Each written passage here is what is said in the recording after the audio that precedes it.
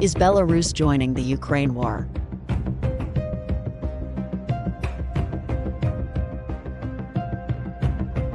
Vantage with Palki Sharma.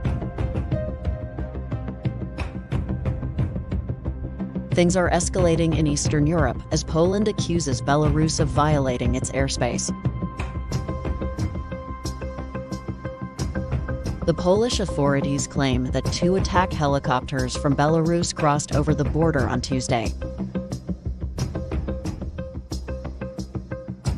This incident, if true, would signify a major escalation, considering that Poland is a member of the NATO alliance, and Belarus is one of Putin's closest allies. A clash between these two countries could have disastrous consequences.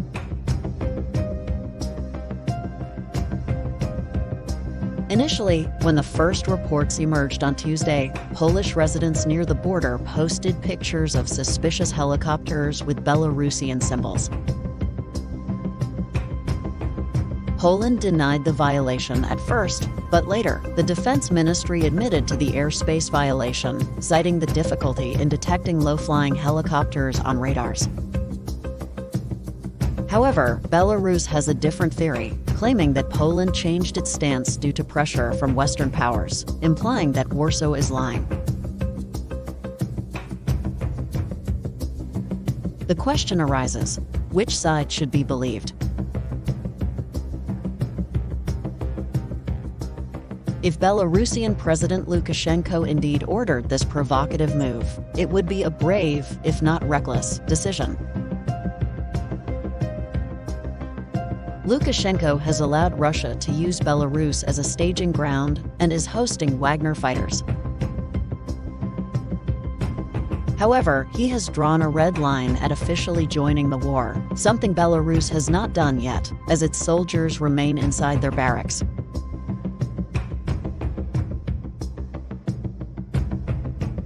Poland, on its part, had warned about potential attacks from Wagner fighters based in Belarus, but Lukashenko denied such claims during his recent visit to Russia.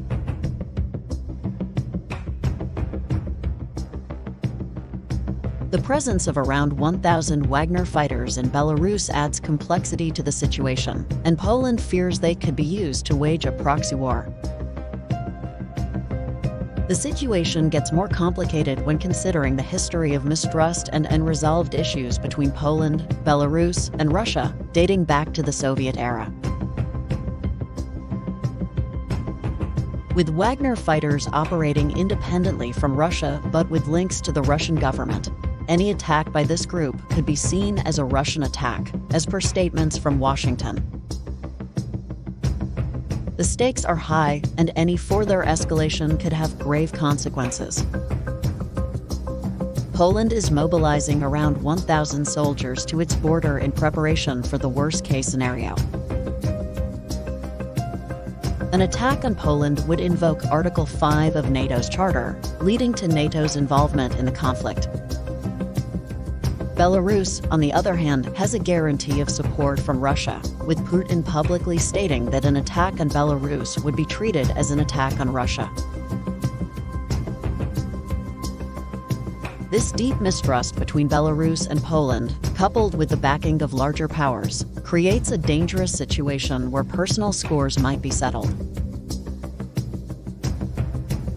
In such a volatile situation, it is essential for level-headedness and diplomacy to prevail.